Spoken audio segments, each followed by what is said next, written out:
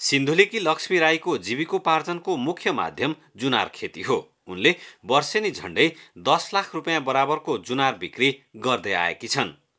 जुनार उत्पादनका लागि कहलिएको सिन्धुलीका 3500 किसान जुनार खेतीमा संलग्न छन्।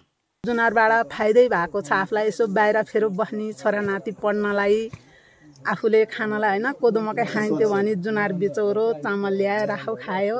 गुलियो गुणकारी जुनारको जात दर्ता र नामाकरणको पाटो भने अहिलेसम्म ओझेल परेको छ। जात दर्ता नहुँदा यहाँका किसान जुनार खेतीका लागि बैंकबाट कर्जा, बाली बिमा र अनुदान जस्ता सुविधाबाट वञ्चित छन्। गभर्नमेन्टले यो बिमा गर्दै भन्दैन, अति राम्रो हो। गर्दैन भन्दैन, जुनारहरूले किसानले जुनार लगाउन छोड्छ मान्छेले। नेपालमा जात दर्ता र सूचीकृत नभएको बिउ प्रसार र प्रवर्धन गर्न पाइँदैन। ज्ञान केन्द्र र स्थानीय तहमा रहेका कृषि प्रसारका निकायले यसको प्रवर्धन र प्रोत्साहन गर्न पाउँदैनन्।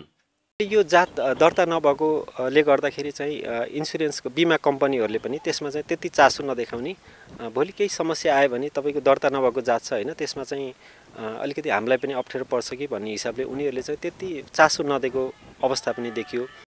अनुसन्धान र प्रविधि विकास गर्ने संस्थाको लामो खोज, अध्ययन र अनुसन्धानपछि राष्ट्रिय बिउ बिजन समितिले जात प्रमाणीकरण र खेतीका लागि सिफारिसको प्रक्रियामा लैजान्छ।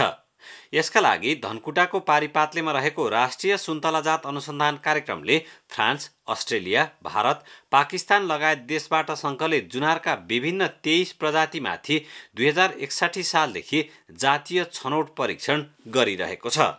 जुनारको जात सिफारिस नहुँदा किसानलाई परेको अप्ठ्यारो सुल्झाउन अनुसन्धान र प्रविधि विकासका निकायले कसरी काम गरिरहेका छन् त?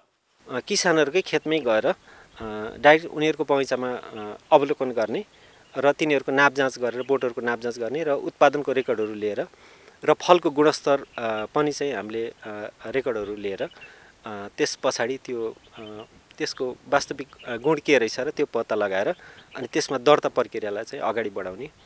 नेपालमा अहिले 5113 हेक्टर क्षेत्रफलमा खेतीबाट 33585 मेट्रिक टन जुनार उत्पादन भइरहेको छ।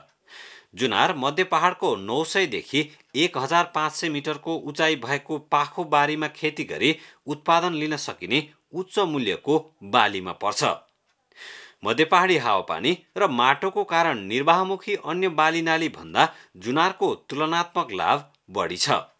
मूल्य श्रृङ्खला वृद्धि गर्न सक्ने यो बालीको जातीय परीक्षण सकेर खेतीका लागि सिफारिस गर्न आवश्यक देखिएको छ। कान्तिपुर समाचारका लागि सिन्धुलीबाट राजकुमार कार्कीका साथमा विनोद घिमिरे, धनकुटा।